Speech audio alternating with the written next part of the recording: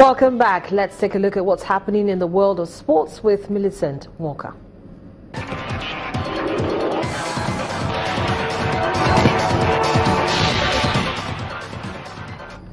Welcome to Sports News. Tonight, Rivers Angels have emerged champions of the 2015-2016 Nigeria Women Premier League title. The Port Harcourt-based outfit defeated Nasarawa Amazons 5-3 on penalties after the final playoff encounter had ended goalless at regulation time. Luigi Joseph scored the decisive penalty to ensure Rivers Angels claimed a double after winning the Federation Cup in November 2016. The team have now won the Women League title for a record 5 times.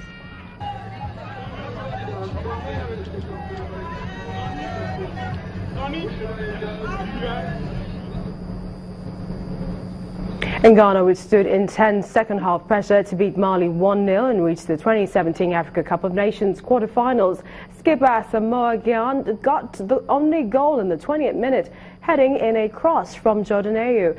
The win puts the Black Stars into the last 8 with a game to spare. Abdullah El Said struck late as Egypt sent Uganda packing from the tournament with a 1-0 defeat.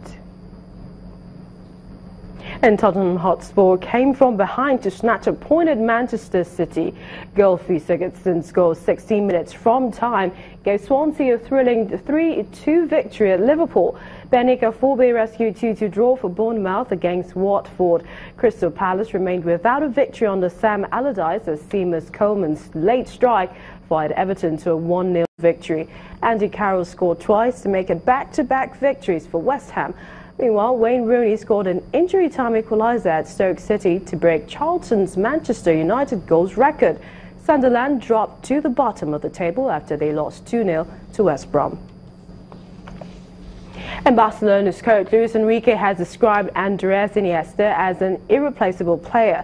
The influential captain will miss Sunday's La Liga trip to Eibar with a calf strain. The Spanish midfielder was taking off at halftime in Thursday's Kings Cup quarter-final first leg win at Real Sociedad. Rafinha has also been ruled out of the trip to Eibar through injury, while defender Javier Mascherano is suspended. Barcelona are third on the league table, 2 points behind leaders Real Madrid, but have played 1 game more than Zinedine Zidane's team. And Serena Williams has secured a comfortable 6-1, 6-3 victory over Nicole Gibbs at the Australian Open. The 22-time Grand Slam winner now faces 16th seed Barbora Stikova in the 4th round. Ekaterina Makarova overcame an injury timeout and a partial breakdown after she let Dominika Cibulkova fight back from a set and a 4-0 deficit in the second to advance to the 4th round with a 10-6-2, 6-7, 6-3 victory over the 6th seed.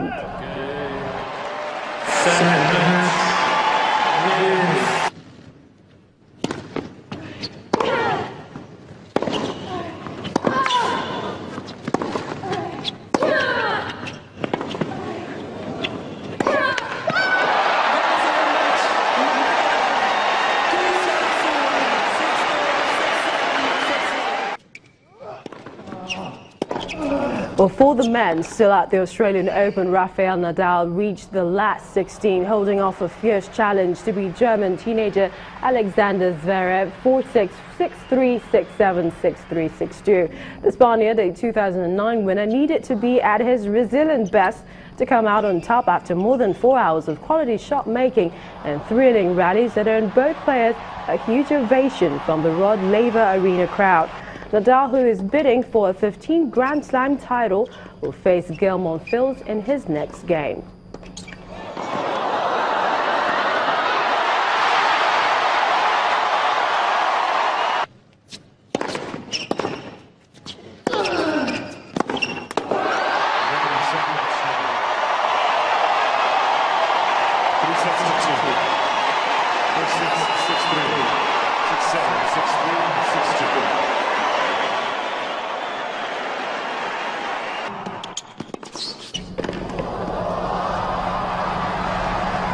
Milos Raonic also advanced to the next round, beating dogged Frenchman Gail Simmons 6-2, 7-6, 3-6, 6-3.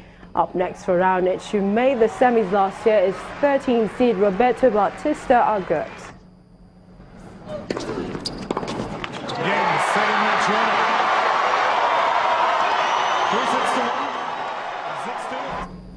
And that's it on Sports News tonight. Many thanks for watching. I'm Millicent Walker. Back to Harriet for the rest of the news.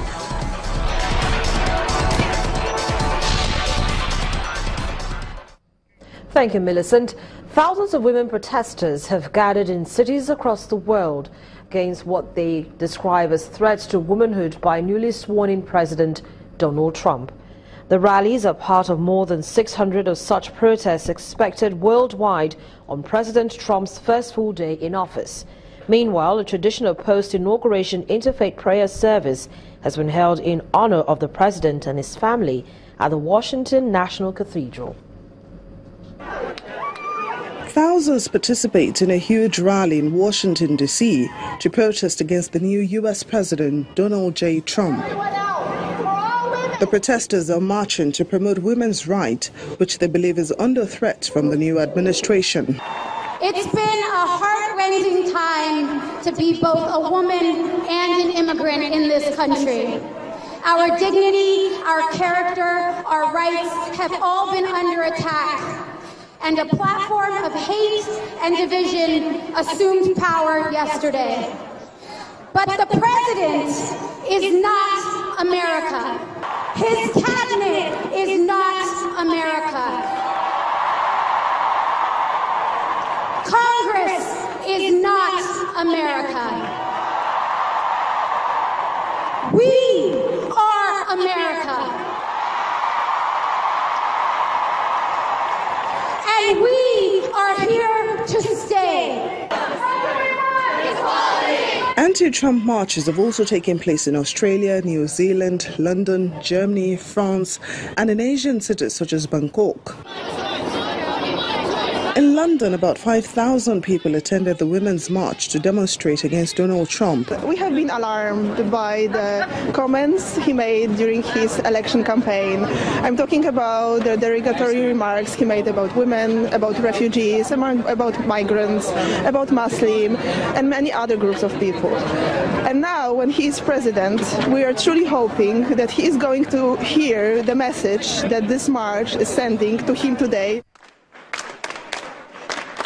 Meanwhile, thousands of protesters in Sydney also joined the first of hundreds of women's marches organized around the world in a show of disapproval for the U.S. president.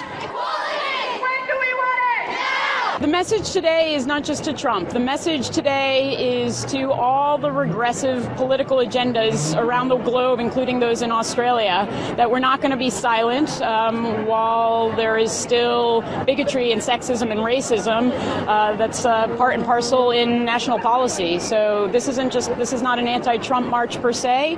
This is a pro-equality march and a pro-human rights march.